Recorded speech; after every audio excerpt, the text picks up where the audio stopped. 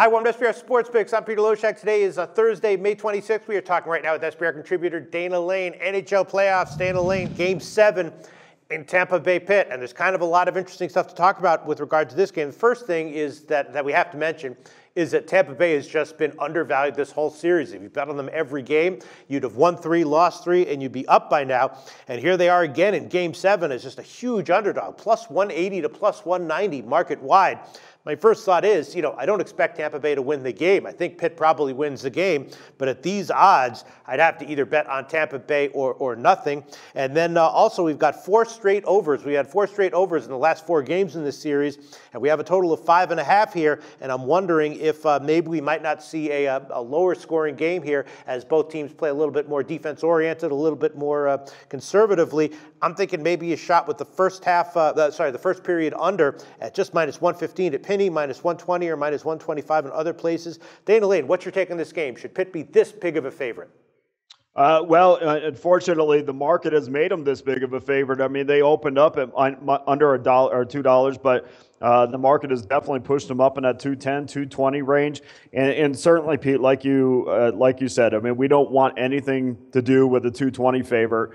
In fact, with the Tampa Bay pedigree and versus Pittsburgh, I think it's at least worth a look to take the Lightning. That's not going to be one of my official picks. But, hey, look, the Penguins organization has not won a Game 7 on home ice in 25 years, and are just 7-7 in the last 14 attempts at a Game 7. They've lost 5 straight Game 7s, and 4 of those are at home.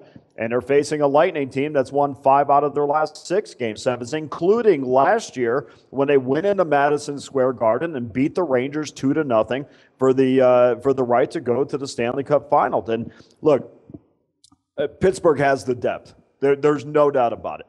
Even if you look into their fourth line, guys like rookies like Connor Sheary, who has 2 points in his last 2 games, gives them tremendous depth, and they certainly have the advantage there. We also see Sidney Crosby, who looks like he's 100% finally, because remember, he took that slash from Ovechkin and became a defensive player, a little bit more than an offensive player.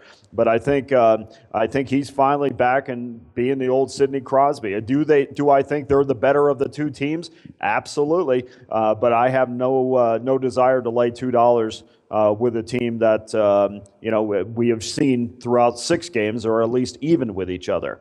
So what I'm going to do tonight is I'm still going to stick with that over. In fact, I'm all in with the overs, even at 5.5. I'm going to take the first period over 1.5 at plus $1.05, over 5.5 plus 115, which is not the best of the line, but we'll take it. And then I'm going to do something a little bit different. I'm not confident enough in Tampa Bay for the whole game, but I'm going to go and take them at minus $1.43 plus a half in the first period. So I definitely can see a scenario where I figure it to be 1-1 at the end of 1, and that would give us 2 wins, and we would be well on our way to the over.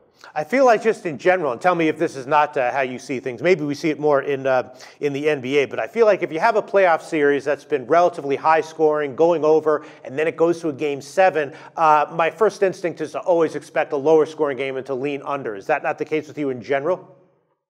I try to take everything game by game. I mean, we saw in the Blues San Jose series that, that theory wouldn't have held true. And I talked to a sportsbook director yesterday, Pete, and I asked him, I said, there seems to be a lot of overs, but yet there seems to be an unwillingness to get off of those 5s. And now we've seen our second 5, interesting enough, with the same goaltenders and the same teams.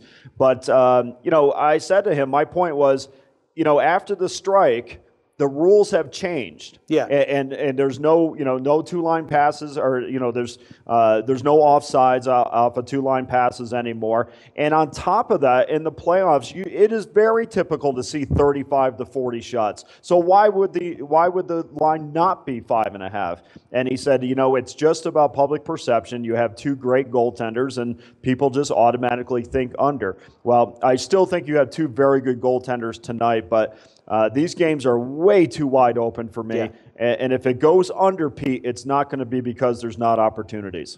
Awesome thoughts, as always, Dana Lane. We have seen 4 straight overs in this series over the last 4 games. Thanks so much for your thoughts and, of course, your picks in this Game 7. Thanks, Dana.